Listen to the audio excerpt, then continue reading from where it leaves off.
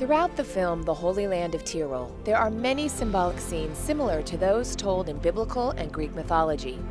First, director Philipp J. Pamer has stated that the relationship between Franz and his brothers was inspired by Joseph and his brothers. Film reviewer Dr. Les K. Wright has found another analogy. Quote, "The film settles into its story of how Katharina, played by Inga Birkenfeld, came to live among her husband's people. In some ways, the film echoes the biblical story of Ruth.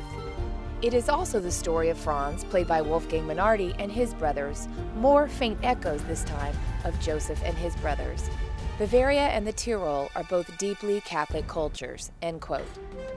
Director Philipp J. Pamer further points out that early in the film, while in Katharina's city of Augsburg, there are statues of various saints which were made by Christians in the early 19th century as a way to honor their saints.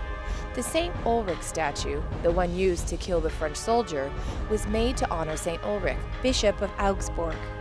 In the 19th century, he was the leader of the Roman Catholic Church in Germany and the first saint to be canonized. Many miracles are said to have happened at his grave. The story of Katharina is based on the ideals found in Song of Songs from the Bible.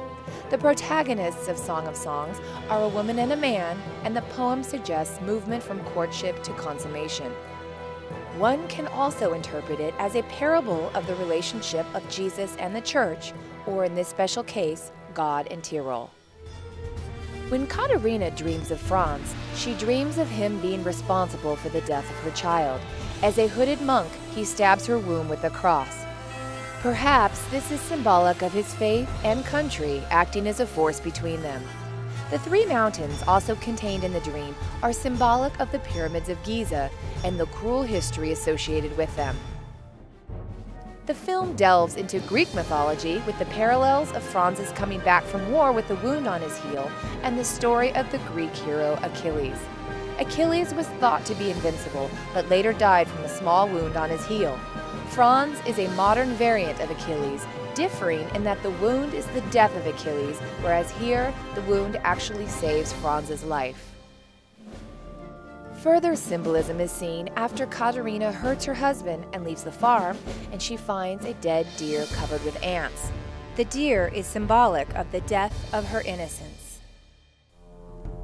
And finally, a very interesting piece of trivia. The black rosary chain in the film was the original rosary chain of Andreas Hofer from 1809. The rosary denotes the prayer beads used to count the series of prayers that make up the rosary, as well as the sequence of prayers.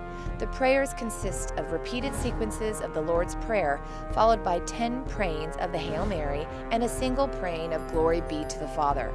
Each of these sequences is known as a decade. The praying of each decade is accompanied by meditation on one of the mysteries of the Rosary, which recall the life of Jesus Christ.